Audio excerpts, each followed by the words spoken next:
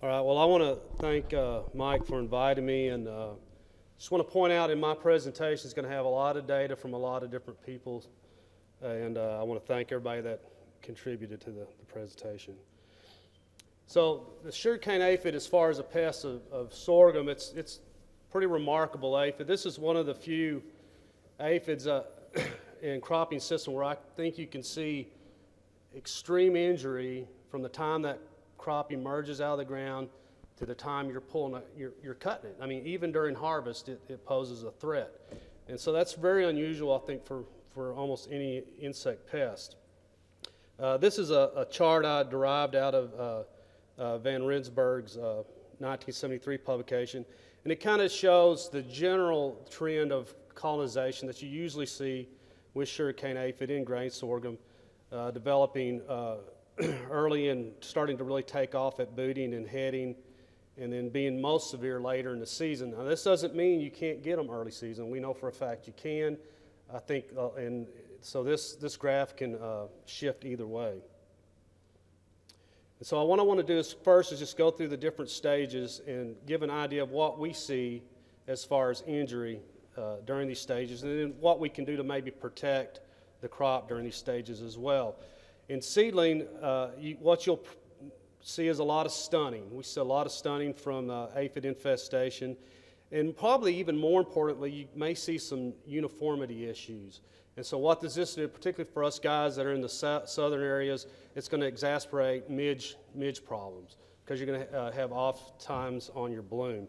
You can also see downright killing of the plants, and seedling mortality can be very high. And as you move into pre-boot, this, in my opinion, may be, just from what I've seen in the field, this may be the most sensitive stage as far as injury goes. And you will see stunning, you can still see killing of the plants at this stage, but what we see that's most interesting, I think, is sterility issues. And so during this pre-boot period, when the head's developing and when it emerges, it comes out and it's completely sterile. You'll have 100% yield loss on severe infestations at this stage. And that kind of makes me wonder, you know, you read in the literature that there's no toxin involved with this aphid.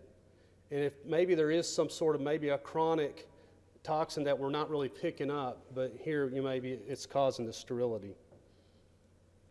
This is just a slide showing some of the stunning issues. You can tell during a pre-boot application, one area was treated and the other area not treated, just the amount of delay in maturity you can see. And interesting thing is, the other thing we noted too, and this was actually with the seed treatment test, where we had seed treatments and the aphids were controlled early on, we had very few fall armyworm infestations. But where we did not have seed treatment and we had a lot of aphids, we had heavy fall armyworms, moths coming in and ovipositing. And I kind of wonder if maybe the moths weren't attracted to the honeydew, coming in and feeding on the honeydew and then ovipositing. Just an interesting observation. Of course, you can get injury into the milk stage. You can also see some, you're not going to likely see death at this point, although it has been reported. Mostly what you'll see reduction in yields, and again, the uniformity issues. This just demonstrates a field back in 2013, one of the first that we encountered, where we had some early boot stage grain sorghum where a aerial applicator had an application error on the edge of the field, and essentially that area of the field saw mortality in the plants. Outside of it looked fairly decent. Just an idea of the kind of yield loss you can see. This is from insecticide applications applied at bloom stage. You'll see your response of your yield versus aphids per leaf. And if you look at this, it looks like about 100 aphids, in this case, equaled about 340 pounds of grain loss. So that's at bloom stage. And you can also see injury at soft dough through the hard dough stage. And if you look at the literature, a lot of them will say, well, once you hit soft dough, you're not likely to see any kind of yield reduction. Maybe, and I think we do see some test weight reductions in these types of situations. This is some data from Angus Ketchot in Mississippi State, and this was a soft dough infestation of sugarcane aphids where they had some insecticide treatments versus a non-treated. And essentially, even at this stage, they were seeing a 21% reduction in yield due to sugarcane aphid. And of course at harvest, and this is one of Robert Bowling's pictures. This is actually in hay with a hay cutter, but those are aphids on that hay cutter. So just going through this tremendous numbers of aphids that have the ability to clog equipment. You can also end up with a lot of sticky honeydew on the leaves. I think the sticky honeydew may interfere with harvest aid products, things like glyphosate. I honestly think they may interfere with some of our insecticide uptake on our translaminar insecticides.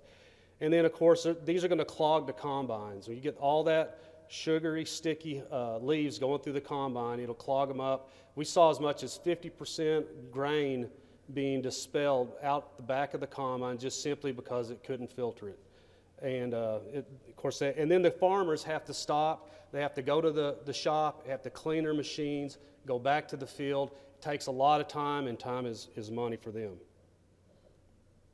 Just another picture that depicts when you get all that honeydew and sooty mold on a leaf, you know, there's a good chance, and particularly in the South, where we have to use a lot of harvest days to dry our crop down, you know, glyphosate, Roundup's going to have a very difficult time penetrating a bunch of sooty mold and honeydew to actually desiccate the crop. And then the other picture is one that Robert Goodson at Arkansas took a picture of. And that's just, those are aphids in a grain in a combine. So they're cutting the aphids.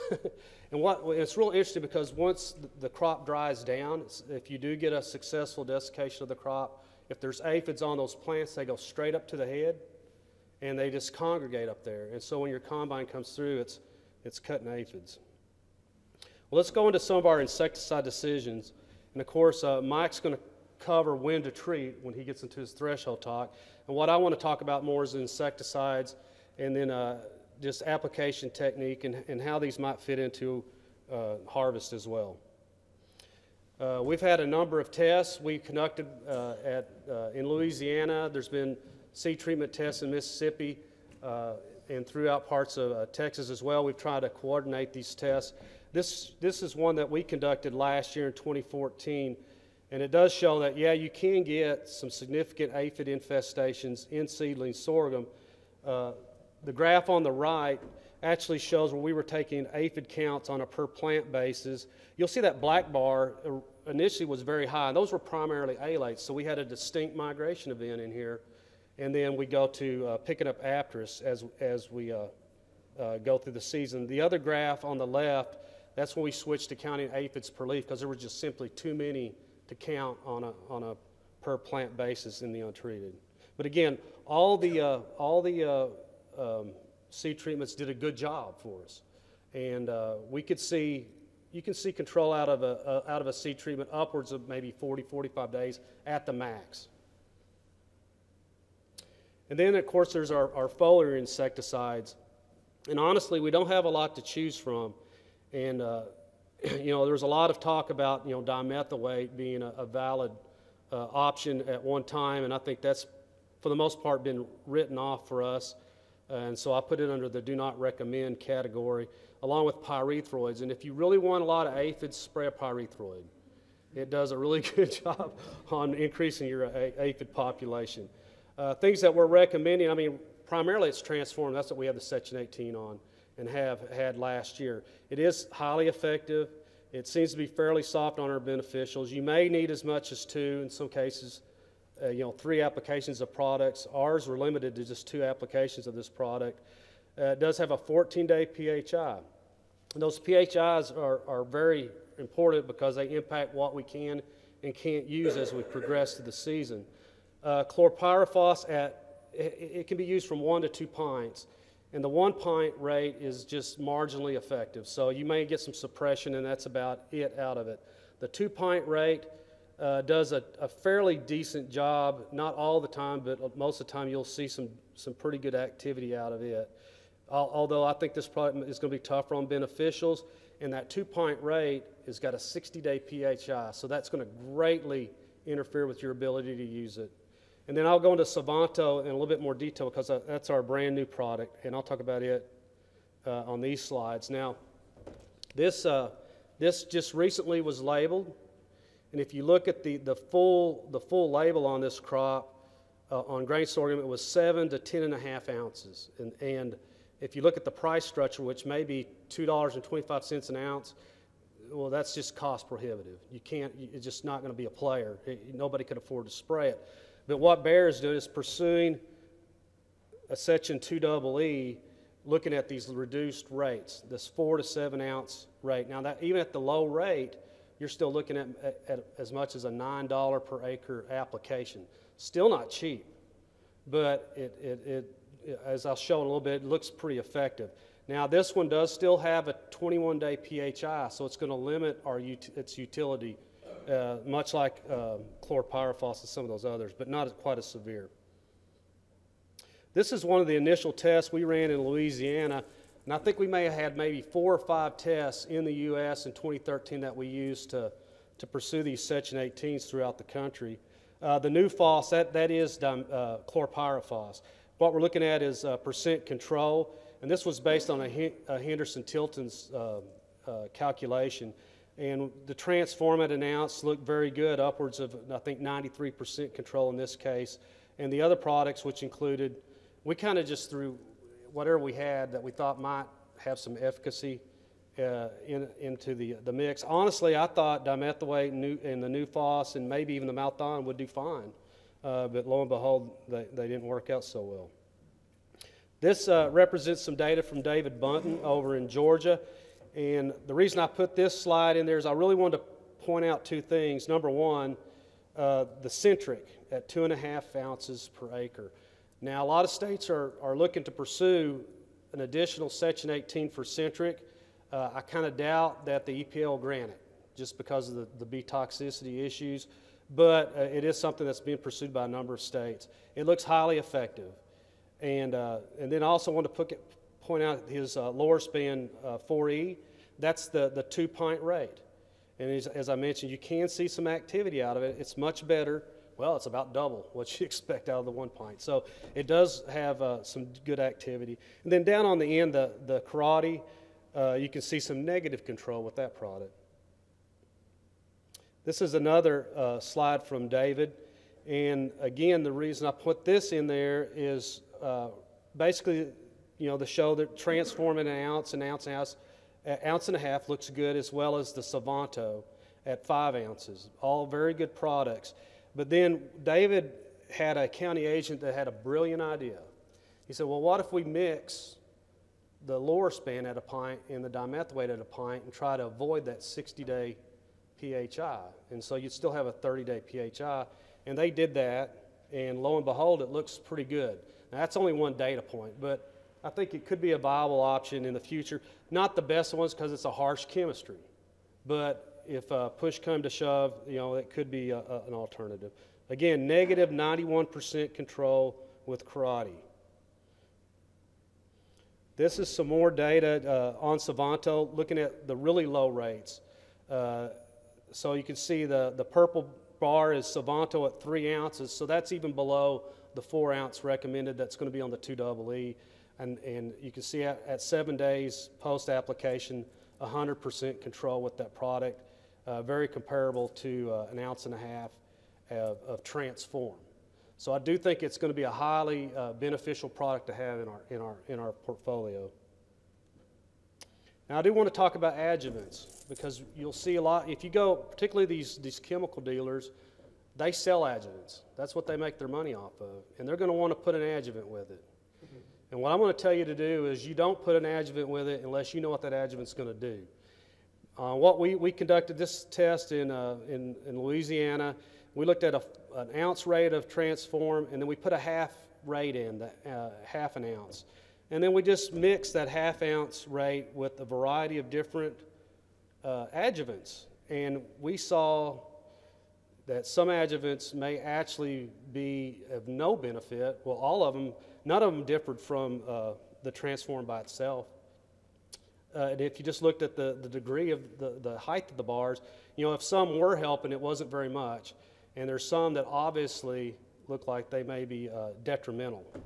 So be careful with adjuvants. And of course, application. Coverage is critical with this pest. By ground, we're recommending at no less than 10 gallons per acre. That's a minimum. We'd prefer to see that at 15 or 20. And by air, and good luck with some of that, by air, no less than 5 gallons per acre. A lot of these aerial applicators want to go out at 2.5 gallons, and they really need to be discouraged from doing that. And we had some growers in Louisiana last year actually applied by air 10 gallons per acre, and they paid extra for it, but you know what, it really helped. So I want to talk about control success or failure with these products. And I've seen everything that we've used fail. I've been to a number of transform applications that were just failures. And on the other hand, I've seen everything work. I've seen dimethylate work, and a lot of it depends on when you catch that aphid population. If you're looking at an aphid population that's in decline, you can spray dimethylate and it looks wonderful. If you catch it on the upslope, it may not look so good. So that does play a critical role in success versus failure. Also, as I mentioned, good coverage and treating before the aphids are abundant, and I think Mike will address that in his talk. The other thing that I've noticed is don't mix these products with pyrethroids. In fact, let's try to avoid using pyrethroids in the system if we can get away with it. We had a lot of transform failures when they went out with pyrethroid because they were wanting to get midge also. And then also cool conditions. And this is something that needs further investigation. I noticed we had a cool spell in Louisiana, and at that point I started getting a lot of calls on control problems.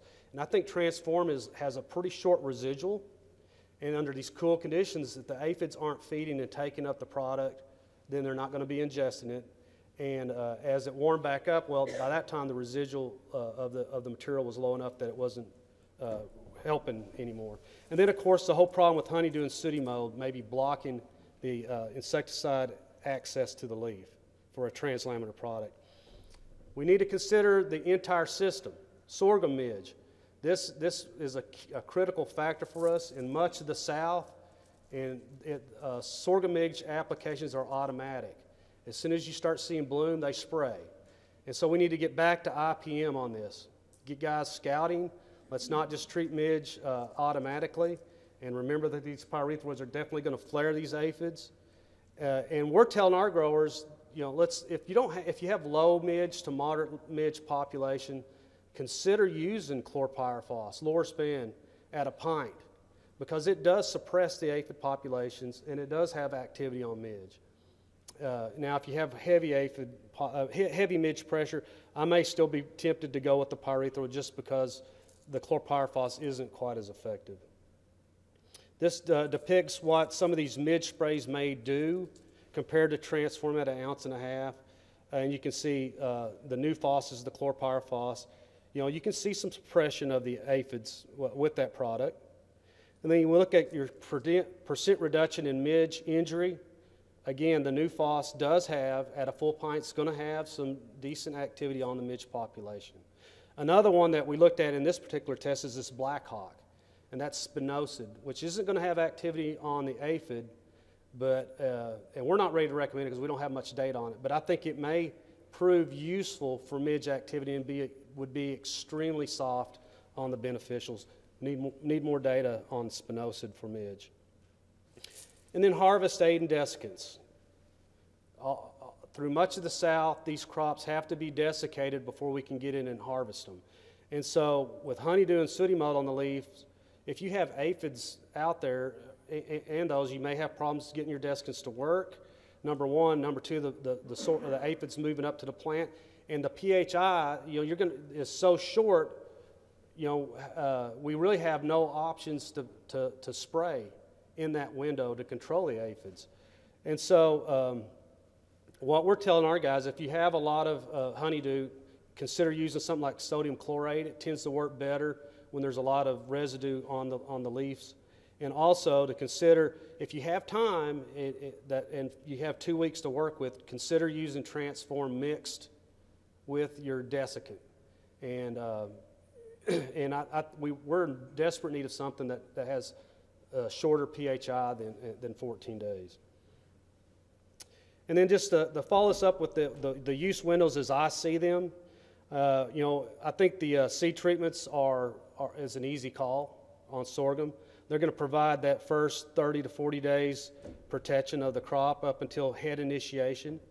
And then as it stands now, we have, well, Transform or Savanto, maybe that 2-ounce rate of chlorpyrifos. And if you have world feeders in that period, usually you don't need, people need to realize usually you don't need to treat those. And if you do, don't use a pyrethroid because they're ineffective on world feeders anyway. About the only thing that works is Previthon, and it's expensive. And then as you get into flowering, again, Transform and Savanto fall in that window. If you've got midge with aphids, chlorpyrifos might be a good option. And as we get into our dough, soft dough and hard dough stages, again, we just don't have a lot to offer. Transform and Savanto. and then last, of course, Transform again. And with that, I believe I'm out of time, and I want to again thank everybody for inviting me to the conference.